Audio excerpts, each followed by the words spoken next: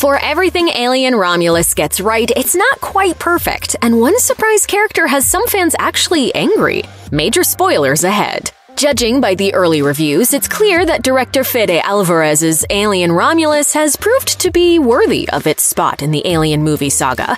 However, even with tension that's as tight as a facehugger's grip and the gut-churning horror that comes with it, there's one major plot point and surprise appearance of a legendary alien cast member that will turn your stomach more than any xenomorph could. Upon sneaking aboard Remus to get the gear they need, Rain and crew come across Rook, a decimated Hyperdyne Systems 120A2 android that's fallen victim to whatever chaos erupted before our heroes arrived. Die-hard fans need only see the blue button-down uniform and white undershirt to know that this is the same model as the treacherous Ash, the android that tried to kill Ripley and return the cargo to the company in the original 1979 film. How do we kill it, Ash? There's gotta be a way of killing it. How? How do we do it? You can't.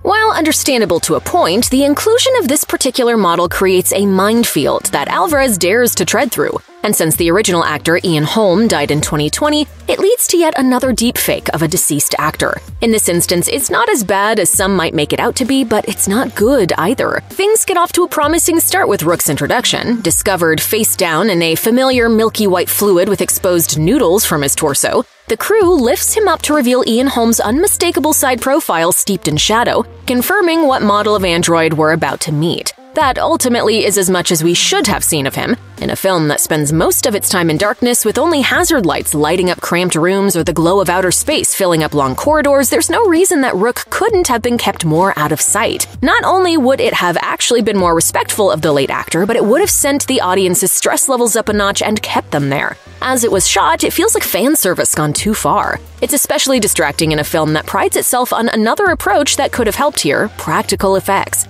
Relying wholly on animatronics would have provided the perfect range of motion for an older android that isn't exactly in the best shape. Well, that explains it, and the U2s always were a bit twitchy.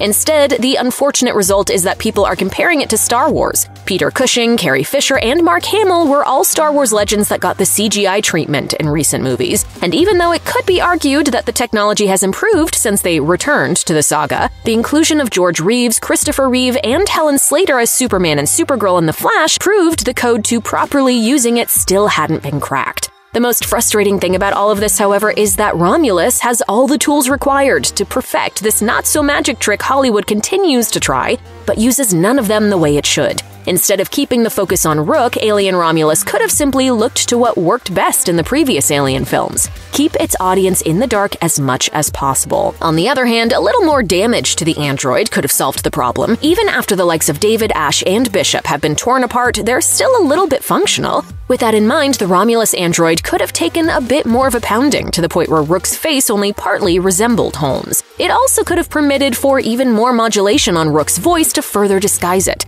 That wouldn't have been a stretch by any means. Bring back life form. Priority 1. All other priorities rescinded.